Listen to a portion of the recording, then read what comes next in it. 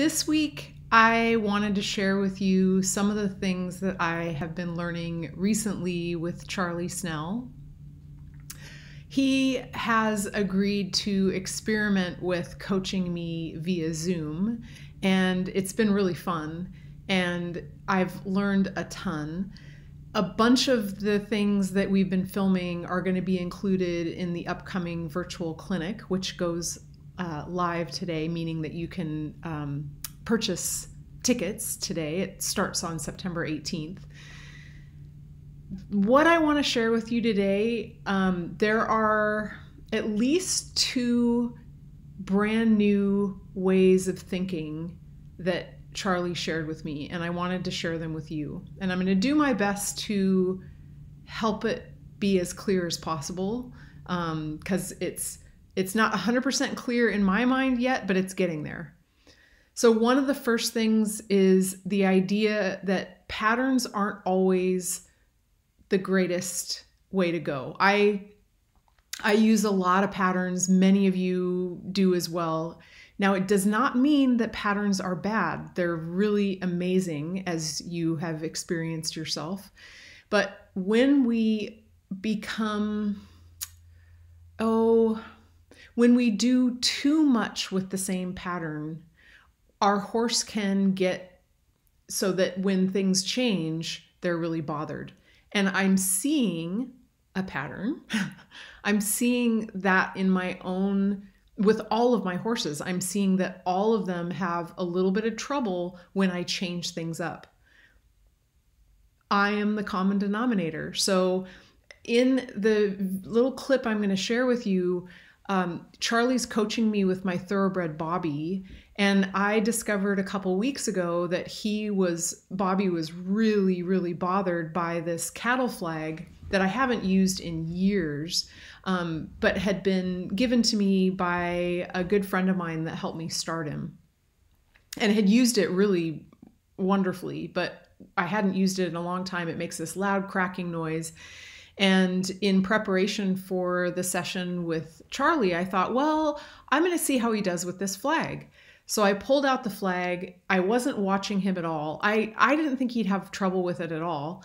And I picked it up and I made this loud cracking noise, and he ran sideways across the arena with me on the other end of the line.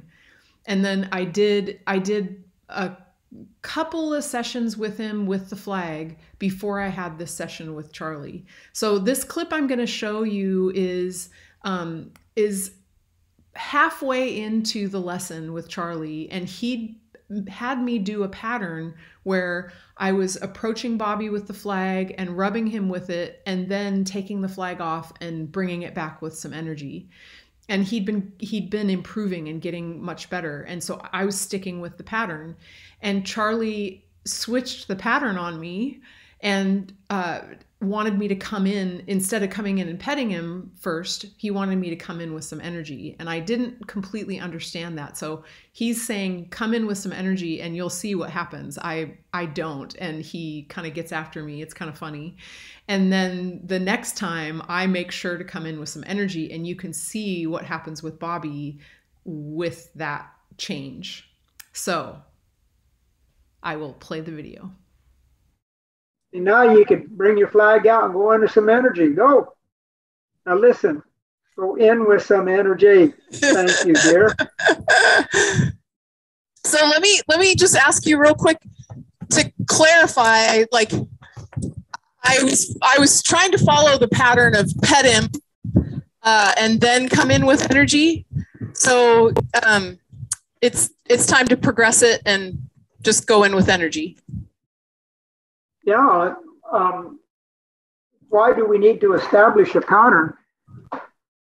Now, you may need to establish a little pattern for a reason, but if we always have the pattern, then if we do something that's different than the pattern, he says, I can't handle it. Yeah. Okay. That's a big one. Okay, Yeah. good. There, see there, that was pretty good. Okay. Oops.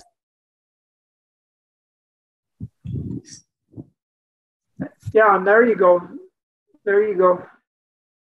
With this horse in particular, what I'm seeing, you see, is when I do that, and then I'd say, let's step off over here, and you're okay. Yeah.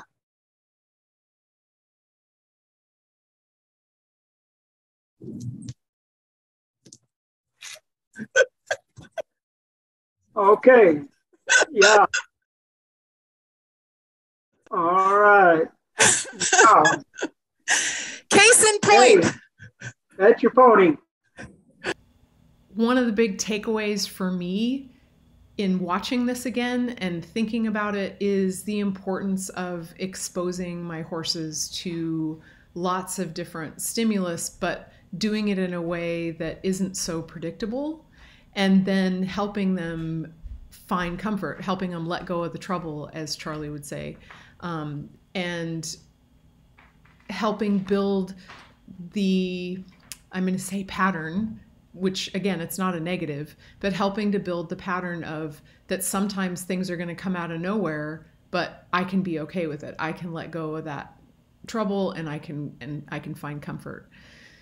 So the next piece that I want to share with you, this is the second day, about 4 days later, of Charley coaching me with the flag, and we started doing some different things to help Bobby let go of the trouble with the flag. And both of these things I had never really done before. One was basically shaking the flag up above his head and him being able to get the flag to go away if he'd put his head down. So helping to teach him that the flag can signal him to relax. So you'll see a little bit of that. And then the next part I just thought was the coolest thing ever. So one of the concepts that Charley shared in this lesson, which if you join in on the clinic, I hope you do, you'll get to see the whole thing. But one of the concepts he shared is the idea of oftentimes what we do with something scary is we'll walk away from the horse and have him follow it. Fabulous, right? They're herd animals. It brings out that herd instinct to follow and get curious about something. It's a great thing to do. But one of the things that he pointed out is that there's a shortcoming with that technique, and that is that the horse stays straight, and that we can kind of cause them to follow it or make them follow it, and not have it be their choice to follow it. So Charley shares another way of using the flag, where I'm going to ask him to follow the flag in basically a circle. So he bends his body, and as many of you have learned, straight lines will lengthen a horse or cause them to power up and go faster, and circles will help to relax them. So there's so many things I love about this technique. So I'm going to share this video with you. I hope you find it interesting, and I hope you're going to join in on this virtual clinic. I'm so excited about it. It's a really special event, and I think you're going to learn a ton. So enjoy this next clip. Yeah, go ahead. And let's see what he does.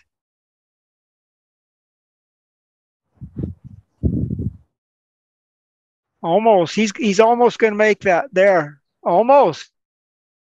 There. All right. He's making it. Okay. He'd have come out there with you. Yeah. Kind of get him coming forward a little. There. Okay. Yeah. Yeah. That's a little different for you, but there. Now, all right. Now he's making it. There you go. Good. Good. Now go pet him with it. Just go pet him. And his head, his head almost didn't come up, right. Did it? No. See? Good. Yeah.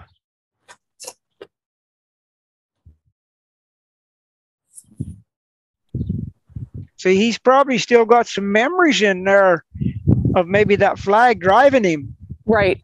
And you see, and that's not the point. There you go.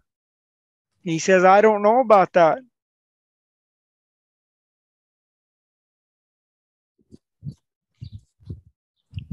Now, don't move your feet. Okay. Don't, yeah, Don't move your feet. Oh, I missed that one. Yeah, there you go. Good. All right.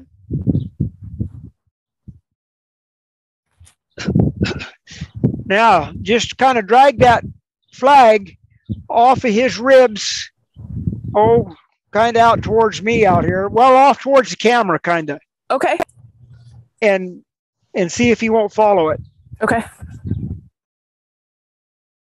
Get it, kind of bring it to the ground a little bit more. There he's thinking. He's going to make it. There he goes.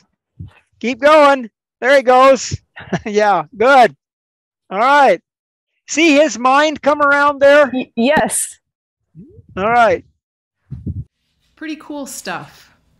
So I hope you found some things for your own horsemanship. And again, I hope you join us in September 18th. Tickets are on sale now, and you can find out the information in either the email that you got or in the blog post below. So have a wonderful week, and I hope you have some wonderful discoveries with your horse.